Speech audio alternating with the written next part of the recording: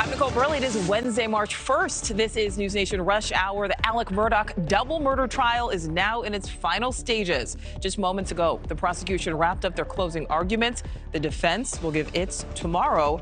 Earlier today, the jury had a rare chance to visit the crime scene on Murdaugh's Moselle property. You're looking at video taken during the hour.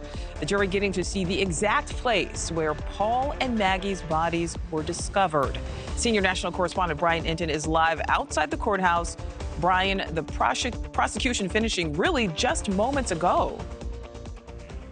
Yeah, just a few minutes ago, Nichole, the prosecution finished their closing argument. The judge decided that they would be finished today. Obviously, it's been a long day. It's been a long 6 weeks, but an especially long day for the jury here because it all started this morning with that field trip out to Moselle, the place where the murders happened, and it ended with these closing arguments. The defendant was the one person who was living a lie. It has been called the trial of the century in the South Carolina Lowcountry, and the twisted story of power, privilege, and murder has gripped the nation. After 6 weeks, closing arguments in the Alex Murdaugh trial. Prosecutor Creighton Waters says Murdaugh first shot his son Paul in the head and then killed his wife Maggie. She was running to her baby, heard that shot, and was running to her baby when she got mowed down by the only person that we have conclusive proof was at that scene just minutes before, and who lied about that very fact until he could no longer do it to you last week.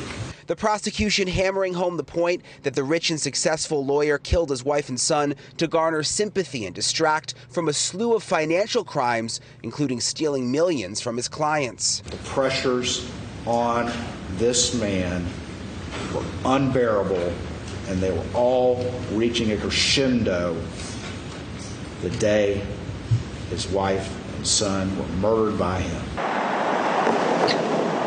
This morning, the jury arrived at the Moselle property where the murders happened to view the scene. The jurors were in a van escorted by law enforcement, and first they viewed the dog kennels where Paul and Maggie Murdaugh's bodies were discovered.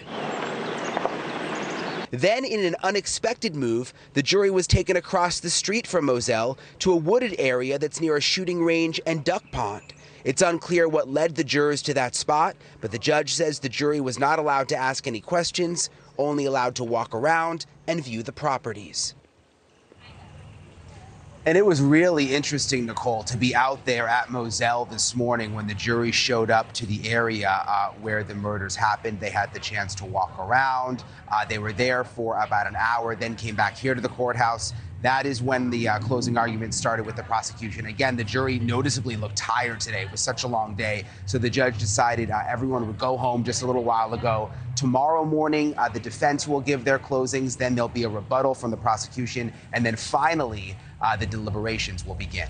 Nichole? They will begin. All right, Brian, thank you for that. Thank you for watching. Go to newsnationnow.com to find NewsNation on your television provider. And don't forget to click the red subscribe button below to get more of NewsNation's fact-driven, unbiased coverage.